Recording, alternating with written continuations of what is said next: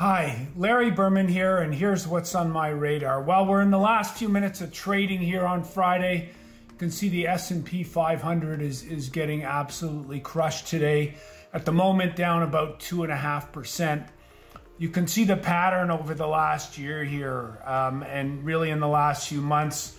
It's a series of rolling highs. We very recently came up to the 200-day average, which you can see here actually just a couple of days ago, and failed miserably as the hawkish Fed really clamped down on the markets here. So if we increase the lens here and have a little bit of a look on the dailies, you know, we can see here that the market tried to rally a couple of times during the day and just simply can't hold the bid. And even in the last hour of trading here, market came off the lows, made a new high here, and then failed again. And as we speak here, with just minutes left in the trading day, you can see here 9 minutes left that we're making new lows on the day. You know, I've got my orders in here, so I'm waiting to buy a couple of things. I've had a very defensive position in the portfolios, and so the stuff we like longer term on days like this when the markets get pasted are days we're interested in accumulating and building positions. Remember, keep in mind, this is a portfolio where I've got to be fully invested because that's my mandate.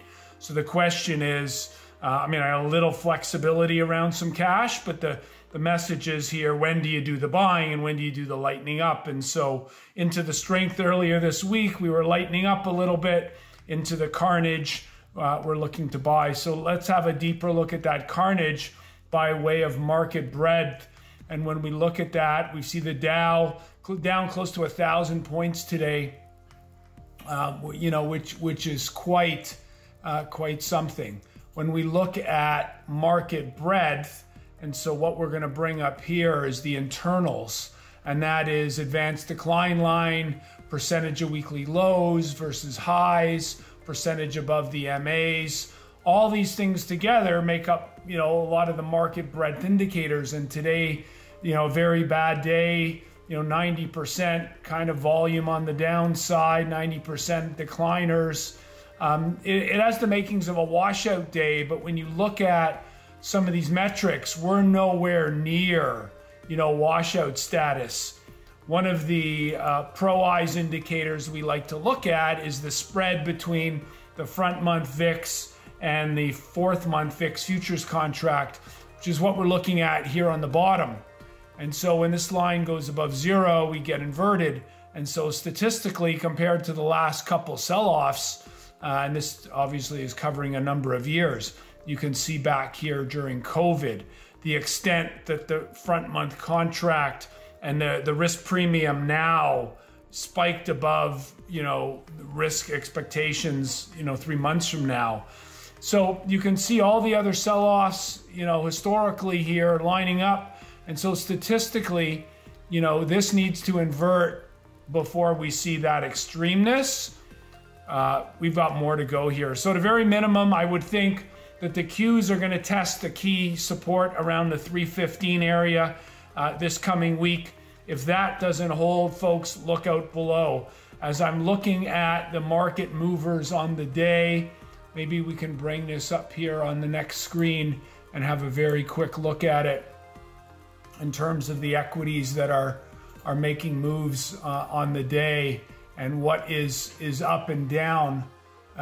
So you see, you know, Twitter's got that bid in it from Elon Musk here, but, you know, the broad FANG type names, all of them deep in the red.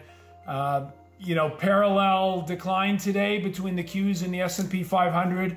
There isn't a green sector out there, including the defensives.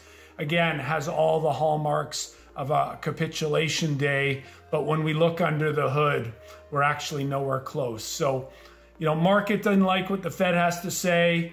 They're starting to price in 50, 50, 75, 50, 75, 75, that kind of scenario. It will be the most aggressive tightening cycle from the Fed since the early 1980s, where Paul Volcker was fighting inflation and rampant inflation and wanted to kill it.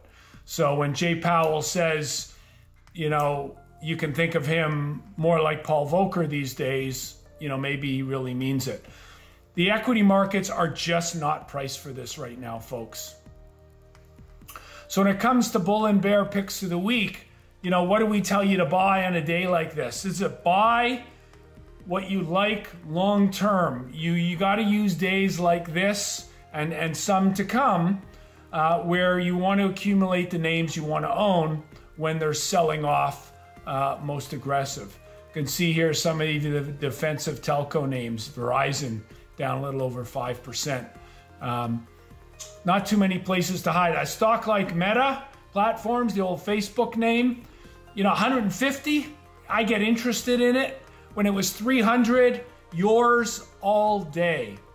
So what do you remain defensive on? Big cap tech still is an area that we want to avoid.